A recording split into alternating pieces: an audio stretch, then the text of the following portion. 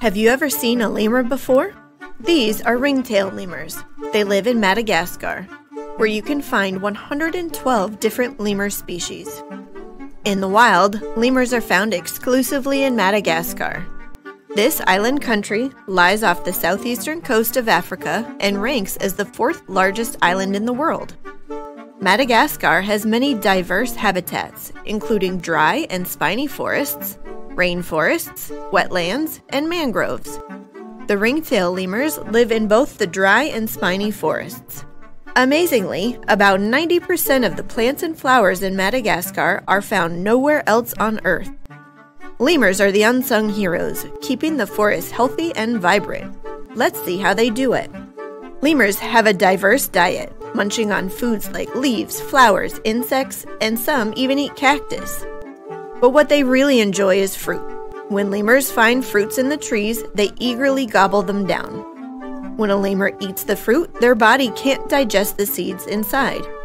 That means that while their body breaks down and uses the delicious flesh of the fruit, the seeds stay whole. As lemurs forage and eat, they move all about the forest.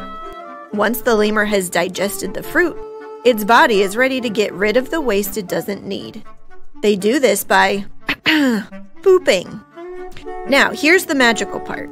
The undigested seeds from the fruit pass through the lemurs' bodies and end up in their droppings. And guess what? Droppings act as perfect fertilizer. So these seeds are scattered all around the forest in these neat little packages, just waiting to grow into new plants and trees. As these new seedlings start to grow throughout the forest, they create new trees and new places for lots of different species to live and thrive, like snakes, chameleons, geckos, and even fossas. When the trees are big enough, they start to produce their own fruit. And guess what? The whole cycle begins again, allowing new trees to continually sprout throughout the forests. Did you know that lemurs are not the only gardeners of the forests? Many types of primates spread seeds throughout their habitats in the same way as the lemurs do.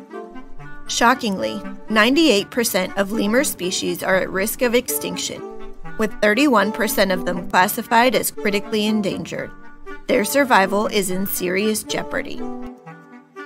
The decline in lemur populations leads to fewer new trees and habitats.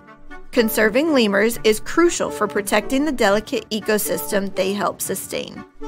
We all want to see Madagascar's lemurs and forests continue to thrive. So what can you do to help? Visit www.lemurconservationnetwork.org or find their other social media pages linked below to learn more. Here, you can discover more than 60 conservation organizations and help through sharing, donating, or volunteering.